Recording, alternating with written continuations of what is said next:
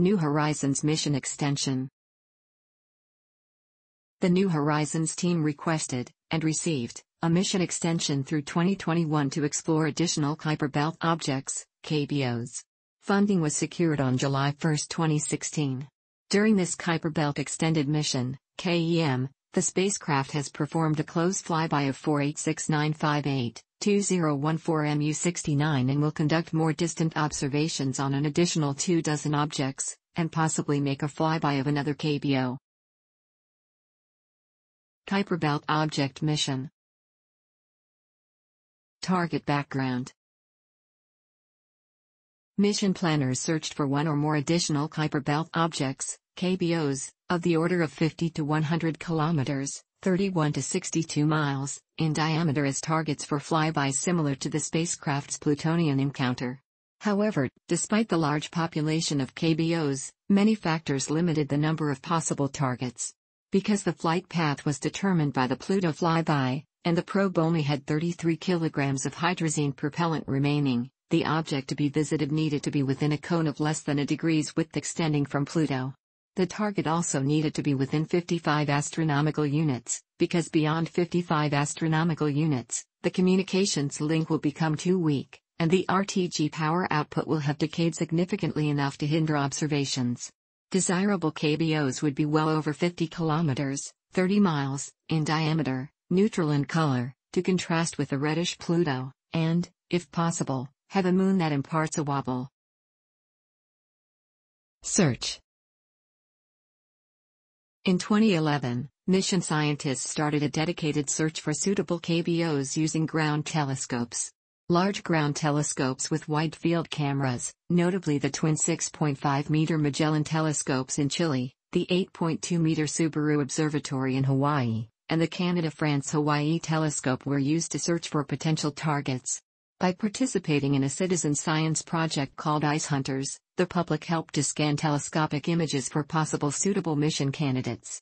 The ground-based search resulted in the discovery of about 143 KBOs of potential interest, but none of these were close enough to the flight path of New Horizons. Only the Hubble Space Telescope was deemed likely to find a suitable target in time for a successful KBO mission. On June 16, 2014, time on Hubble was granted for a search. Hubble has a much greater ability to find suitable KBOs than ground telescopes. The probability that a target for New Horizons would be found was estimated beforehand at about 95%. Suitable KBOs. On October 15, 2014, it was revealed that Hubble's search had uncovered 3 potential targets, temporarily designated PT-1, Potential Target 1, PT-2 and PT-3 by the New Horizons team. All are objects with estimated diameters in the 30 to 55 kilometers, 19 to 34 miles, range and were too small to be seen by ground telescopes. Each were at distances from the Sun of ranging from 43 to 44 astronomical units, which would put the encounters in the 2018 to 2019 period. The initial estimated probabilities that these objects were reachable within New Horizons' fuel budget are 100%, 7%, and 97%, respectively. All are members of the cold, low inclination, low eccentricity, classical Kuiper belt, and thus are very different from Pluto. PT-1, given the temporary designation 1110113Y on the HST website, the most favorably situated object, has a magnitude of 26.8, is 30 to 45 kilometers, 19 to 28 miles, in diameter, and was encountered in January 2019.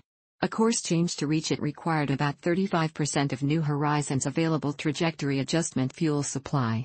A mission to PT-3 was in some ways preferable, in that it is brighter and therefore probably larger than PT-1, but the greater fuel requirements to reach it would have left less for maneuvering and unforeseen events.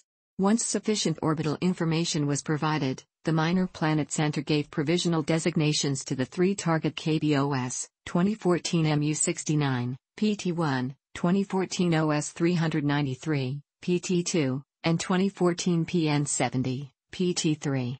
By the fall of 2014, a possible 4th target, 2014 MT-69, had been eliminated by follow-up observations.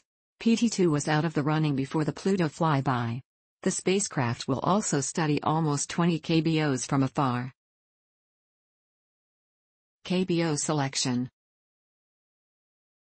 On August 28, 2015, 486958, 2014 MU69, PT1, was chosen as the flyby target.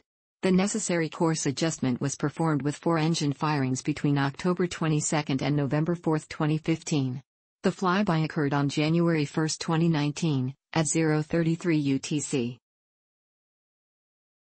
Observations of other KBOs. Aside from its flyby of 486958, 2014 MU69, the extended mission for New Horizons calls for the spacecraft to conduct observations of, and look for ring systems around, between 25 and 35 different KBOs. In addition, it will continue to study the gas, dust and plasma composition of the Kuiper belt before the mission extension ends in 2021. On November 2, 2015, New Horizons imaged KBO 15810 Iran with a LORI instrument from 280 million km away, 170 million mile, 1.9 astronomical units, showing the shape of the object and 1 or 2 details. This KBO was again imaged by the LORI instrument on April 7 to 8, 2016, from a distance of 111 million km, 69 million mile, 0.74 astronomical units. The new images allowed the science team to further refine the location of 15810 Iran to within 1000 kilometers, 620 miles, and to determine its rotational period of 5.47 hours. In July 2016, the LORI camera captured some distant images of Kuiper from 2.1 billion km away, 1.3 billion mile, 14 astronomical units. The oblique view will complement Earth-based observations to study the object's light-scattering properties.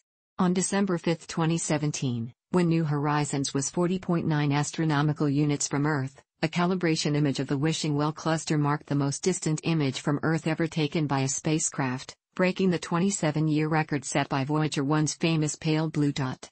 2 hours later, New Horizons surpassed its own record, imaging the Kuiper belt objects 2012 HC84 and 2012 HE85 from a distance of 0.50 and 0.34 astronomical units, respectively.